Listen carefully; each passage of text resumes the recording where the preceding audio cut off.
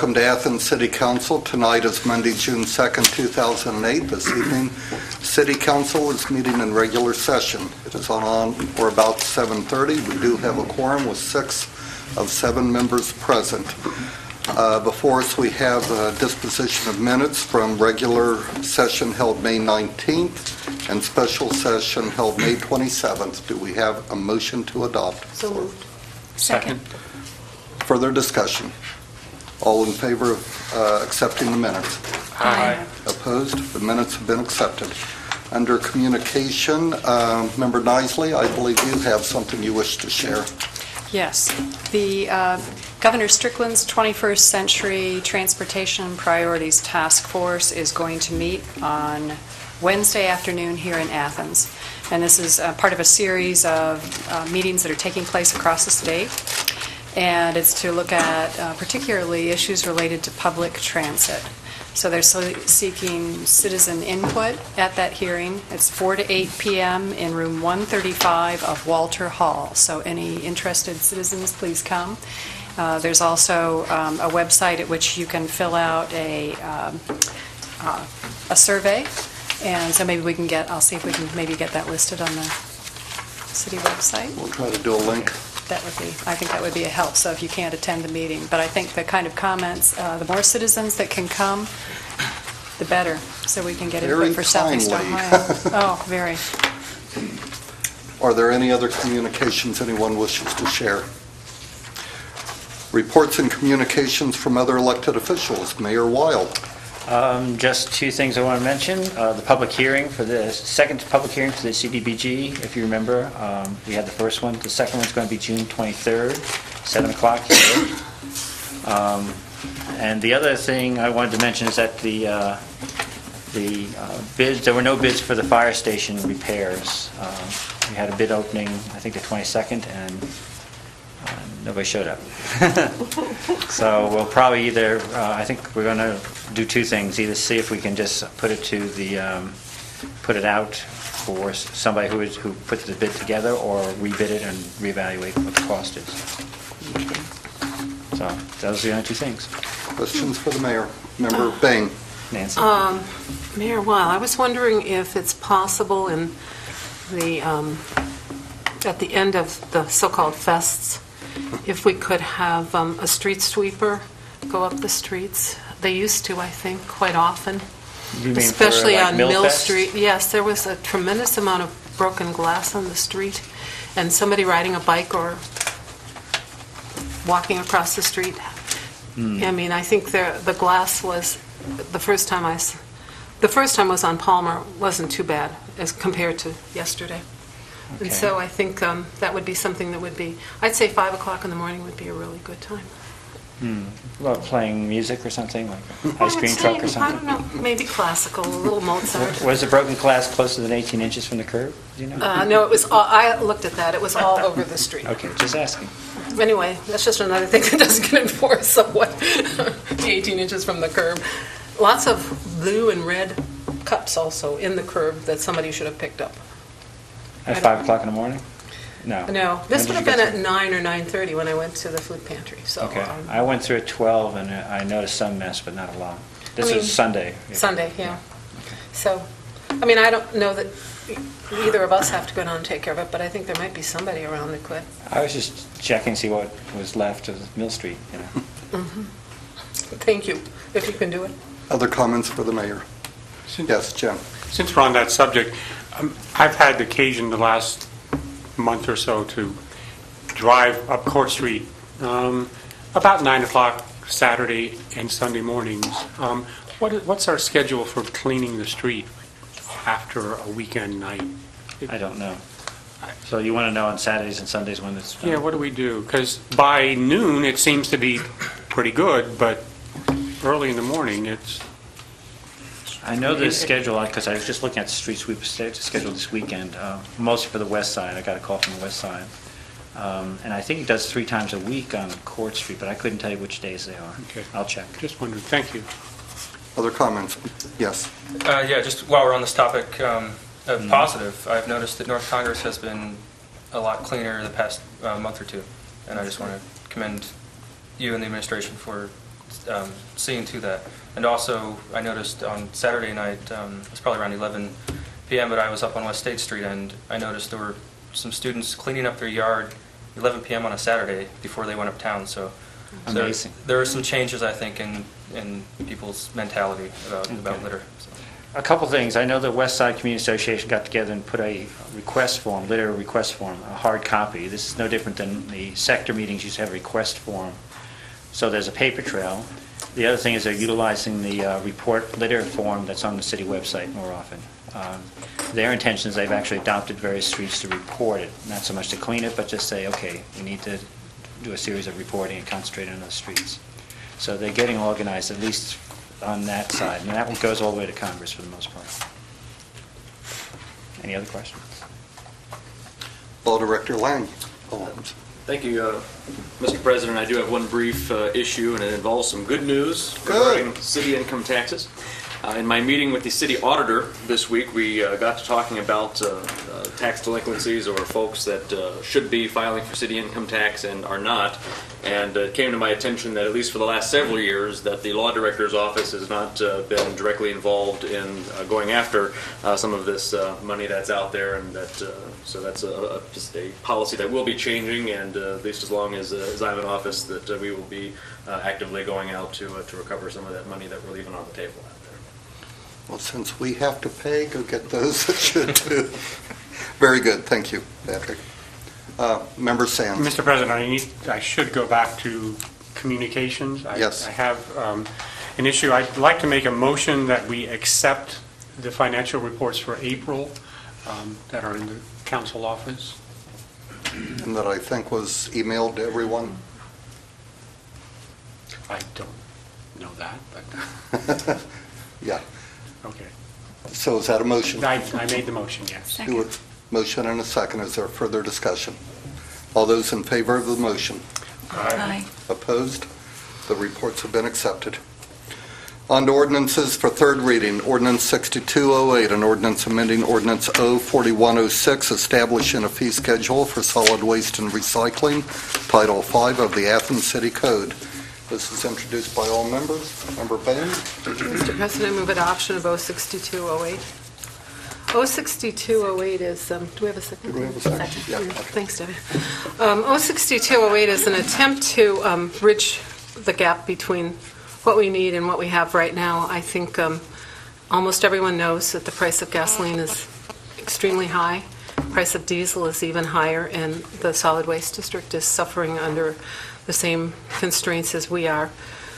We also need to roll the contract because now we are working on a more equitable and fair uptown garbage collection fee structure. And so, as a consequence of that, this is maybe only going to be 6 months, might be 9 months, might be less, might be more. But we may have new higher fees for uptown. Who knows? But at some point, we're going to have a second ordinance that will come into play. I think right now, the residential units have been subsidizing a good bit of other activity in town, and I'd like to see that change. And so we still are very much a bargain with the solid waste, with the garbage and recycling fees. But anyway, so we added $1 to the base fee. And that's what's happening in 6208. We have a motion and a second to adopt ordinance 6208. Is there further discussion? All those in favor of the ordinance? Aye. Opposed? The ordinance is adopted. Ordinance 6308, an ordinance authorizing the purchase of a vehicle for the fire department. Member Kuhn. Mr. President, I move to adopt ordinance 06308. A second. This ordinance is to purchase an SUV for the fire department, and then Chief Troxel will move the current vehicle that he's driving to Station 2 to be used for towing to replace the old Jeep that they have out there. Further discussion. Member Gosney. Thank you. I do not want to get into another protracted argument about vehicles, and I didn't speak up earlier because I was under the impression that this was necessary for towing capacity at the fire department, and I no longer believe that to be the case. One reason is the fact that this vehicle is only there while the fire chief is there because it's his take-home vehicle. So it's there maybe 8 hours a day, 5 days a week. So if we need towing capacity in the event of an emergency, then that has to come from vehicles that are at the station more than 8 hours a day. I think that was the only real convincing point to me that we needed to buy this large, inefficient SUV that gets 12 miles a gallon. So I will be voting against this. I don't know what's going to happen with the vote here shortly, but that will be my vote. Further discussion, Member Bain.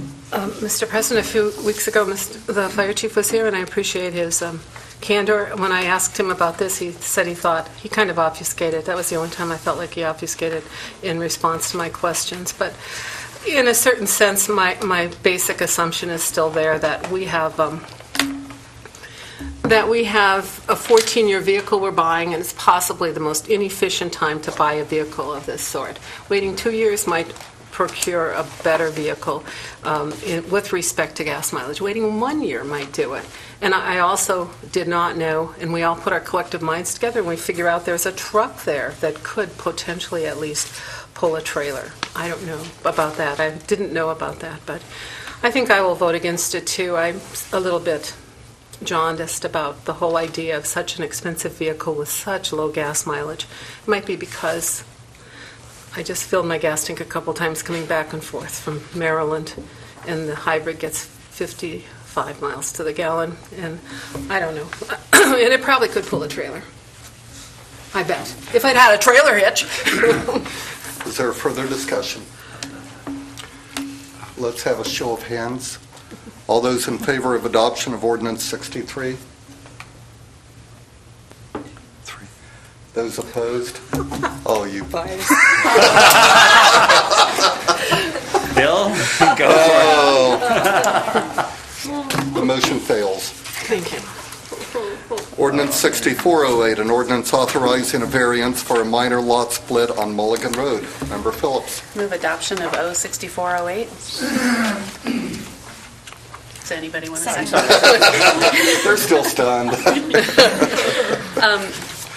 This ordinance is for a variance for a minor lot split on Mulligan Road. You do have the drawing of the area. The variance is because the width to depth ratio is closer, I think, to 1 to 8, and it is very similar to other lots in the neighborhood. We had a question when we discussed this in committee about some deed language that had been drawn to our attention, and the law director informs me that that is not a problem for going ahead and allowing this lot split. Further discussion. Member Bain. Mr. President and Councilmember Phillips, I'm a little concerned about the width of the lot, and we've not really, not that it would necessarily be different from the other units in the neighborhood, which are also on long, narrow, skinny lots in that particular area. But I hope in the future, I will go along with this as it is today, given the texture of the neighborhood, that we would have a map that would have the dimensions on it, the sort that you would find on a plat. It would be much more informative and better for all of us to know that we aren't making a nuisance in a neighborhood. This one looks like it's right in keeping with the rest of the long, skinny lots. Long, skinny's good. The only thing, after Jim said that he had looked at it, I stopped and looked at that lot. I cannot believe it's buildable. Yeah. Well, I think about the driveway and the development. It is an abyss. Remember, Mayor Weil. These were some of the discussion points when it came in front of the Planning Commission. One is that it does drop off pretty quickly. And therefore, any building site would either have to cantilever over the backside of the hill, or get a variance for front setbacks. Some of the other concerns voiced, I believe, but not reflected in the minutes, were the curb cut there, because it is kind of a blind curve there. If you look, the swale kind of comes up and down. I think really what decided was the fact that the two adjacent lots were the same ratio. Even though a lot of the lots to the other side were not. The vote, if I remember, was 3 for it and 1 against. So it wasn't a consensus in any means. Is there further discussion? Yes. I will mention that just to the east, I guess, of of this lot, on the other side of the road, there's a house that the front is touching the ground and the rear isn't. So, I mean, it does happen in that neighborhood because it is a ridge. Well, and Yeah. if this was in San Francisco, it would certainly be buildable, so, It does seem to be relatively stable, except for the roads, yeah. the streets, yeah. Other than that, Well, but I'm not too sure, my comment is any reason to vote against this. It's just, Up to somebody who wants to Boy. build. yeah, Paul. I had concerns about it, but again, it came down to whether we're trying to build in terms of infill or sprawl, and that's really where the considerations I had were what you're talking about, the width, the visibility of the road, and the setback limitations. But again, if we're in general trying to say, okay, well, how do we, rather than sprawl out, fill in, that's why I pretty much voted for it at the time. Good But point. that's just me, Is there further discussion? All those in favor of adoption of ordinance 6408? Opposed? The ordinance is adopted. Ordinance 6508, an ordinance amending the 2008 appropriation ordinance and authorizing an inter-fund transfer. Member Sands. Mr. President, I move adoption of ordinance 6508. Second. As we talked about in committee, this ordinance has several actions that are happening here. In section 1, the first is appropriating $100,000 to the general fund. Second action is $1,000 to the Mansfield House Maintenance Fund. Mansfield House is the building that the Convention and Visitors Bureau has for offices on the land of the community center. This house is one of the oldest houses in our area and was moved when the University Mall was built. And it's the city's responsibility to maintain it. So this is a minor amount of money for maintenance there. This also moves $15,000 to the City Enhancement Fund to cover the cost of the city's paint program. Paint program is low-income homeowners can get their house painted and some minor maintenance done to it utilizing this program. And if someone's interested in that program, they should contact the mayor's office. Okay, section 2 actually decreases some appropriations. The first is $34,000 from the general fund, and that is a decrease allowed by the elimination of one code officer in the code office. Then a decrease from the recreation fund of $6,700 and from the community center operations fund by $21,000. These two combined are a reduction in appropriation because we have not had a recreation director on site for the first half of the year. A director has been hired, so from now on, that the remaining monies will be paid to him. And the last reduction is $61,850 from the emergency shelter fund. This simply reflects the fact that the grant that Good Works Industries has been getting from Ohio Department of Development for the last several years and passing it through the city of Athens, it will now be awarded directly to them. The city will not be acting as a pass-through. Because that's been a general item in our original budget, we made that appropriation. We're decreasing the appropriation. And finally, this allows the auditor's office to make an interfund transfer. That $100,000 that we moved to the general fund, the auditor's office will move that into capital improvements fund, $100,000 that will be set aside for purchase of a fire department ladder truck. Further discussion on ordinance 65. Member Bain. thanks, Jim. And if we put aside $200,000 every year, by the time we have to buy it, we'll have $600,000, and we're looking for the other half of it, right? Wonder where we might find it. I wonder. Actually, I will just say that not tonight, but in the following weeks, we'll be talking about that second $100,000. Right. Good. Further discussion. All those in favor of adoption of ordinance 6508? Aye. Opposed? The ordinance is adopted. Ordinance 6608, an ordinance authorizing the Service Safety Director to extend the current contract for solid waste management and ancillary services for 1 year and declaring an emergency. This is introduced by all members of council. Member Gosney, I believe?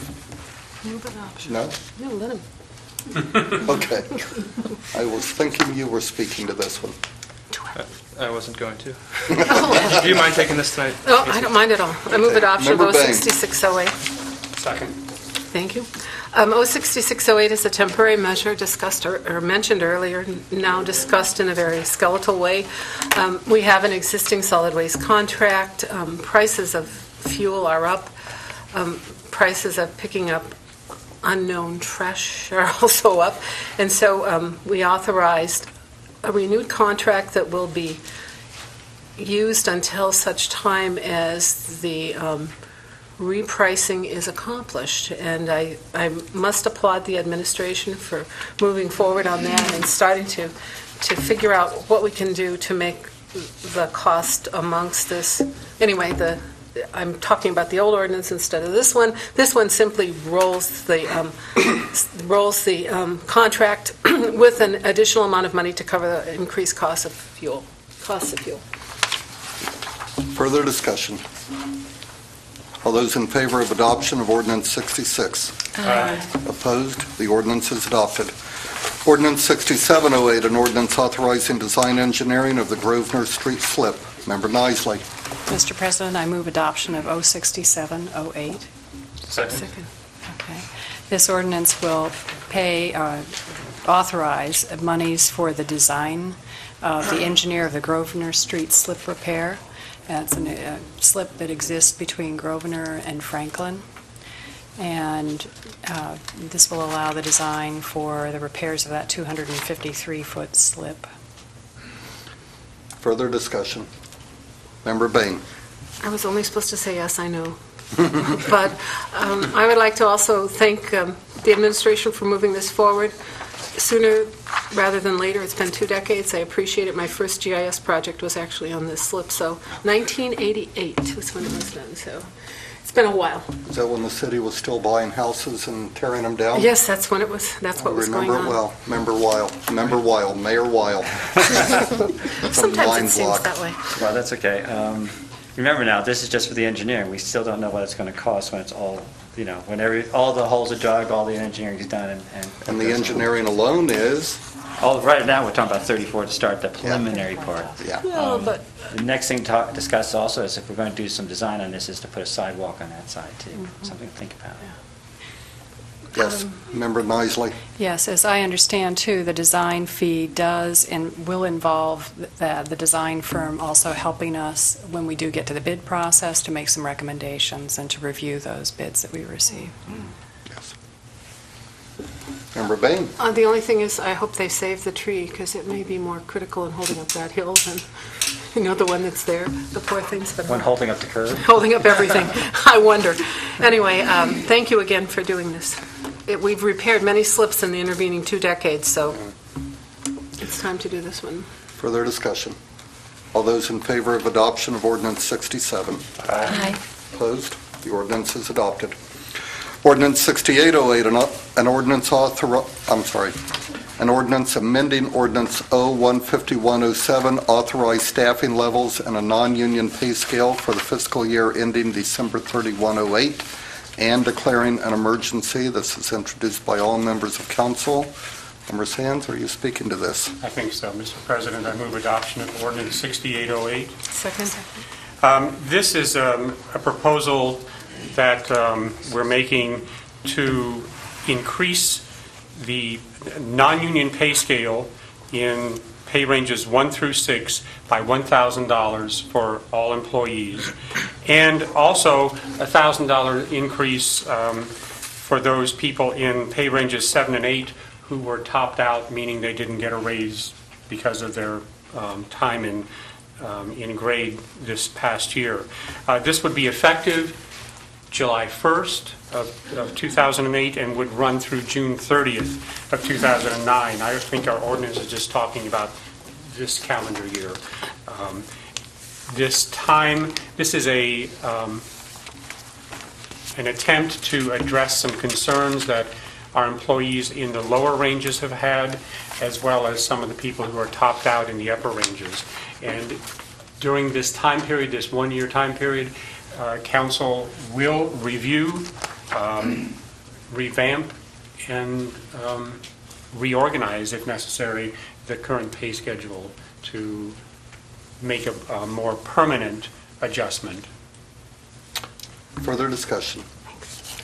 Mayor Weil. The other part of this is the staffing levels, and just to note that you have eliminated some positions. Sometime we might want to come back and revisit this to either eliminate the assistant director for the recreation department / community center, with the idea of replacing it with a program specialist, which would be a lower pay grade. But right now, I want to let everything shake out for the new director. So I'm just giving you a heads up. Sounds good to me. All those in favor of adoption of ordinance 6808? Aye. Opposed? The ordinance is adopted. On to ordinances for second reading. 07008, an ordinance amending the Athens City Code, Title 39, Wellhead Protection Plan, and declaring an emergency. Member Gosney. Mr. President, I would like to consider this under suspension of the rules. Second. Motion and second to consider ordinance 7008 under suspension of council rules. The reason for suspension. The reason for suspension, and we talked about this at our meeting last week, is that this change to the water protection plan for the city will help protect the water supply in the case of a catastrophic spill or some type of accident of that nature. And it's necessary to get it into effect as soon as possible because there's a potential for expansion of these non-conforming facilities in the water protection area. And if we have this in place, it will provide us the most amount of protection. Further discussion on suspension of the rules only. All those in favor of suspending the rules on ordinance 7008? Aye. Opposed? The rules have been suspended. Mr. President, I move adoption of 07008. Second. This ordinance is addressing problems that we have with the existing water protection plan, considering secondary containment systems. So these are containments of amounts of regulated substances that could damage our water supply. The way it exists right now, it's inadequate. It only requires the containment of the one container if you have multiple containers of a regulated substance, and this expands it to require, and it sort of rewords it a little bit, so that it requires the secondary containment systems be able to contain 110% of all the regulated substance that's in that area. And this is very narrow in scope. It only applies to non-conforming facilities that want to expand. So it's narrow in scope, but it's extremely important to protect our water. Further discussion on ordinance 70. Member Bain. Mr. President, I just wanted to say that there are several other places that the wellhead protection ordinance needs some tweaking, and we will be tweaking away at it maybe next time or the time after. And Allahu knows that, but he has a real and present need to do this. Tweakers that we are. Yes, tweaks. Yes, Member Sands. Except these tweaks, I think, were recommended by members of our own staff who deal with Yes. this ordinance. So Right. we're extremely pleased that they Yes, saw this- this need and came to the committee and to council to adjust that. The Wellhead Protection Committee themselves were the ones that recognized the need and brought it to us, so And there was unanimous support with the wellhead team that this change be made as soon as possible. yes.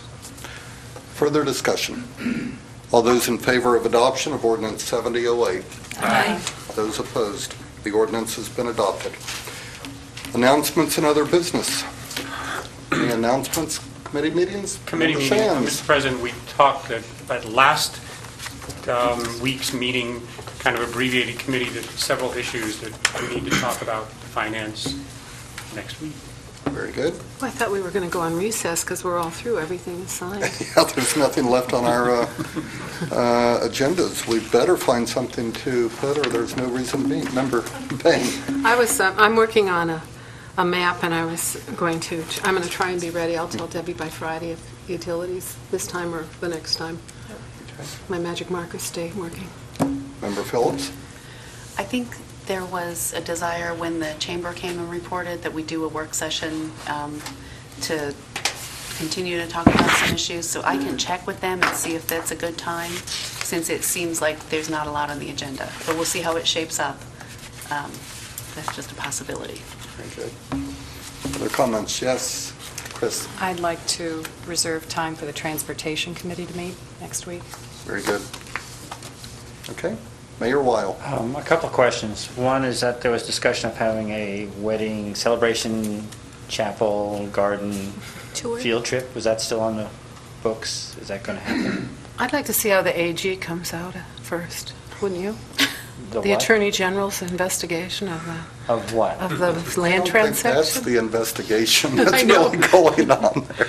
Well, I was thinking, no, I meant for the land and the whole development. Oh, well, How- okay, I guess Wait a you've got a second, this point is there. the, oh, I see, you're talking about the The other part. crookedness of the bid, perhaps.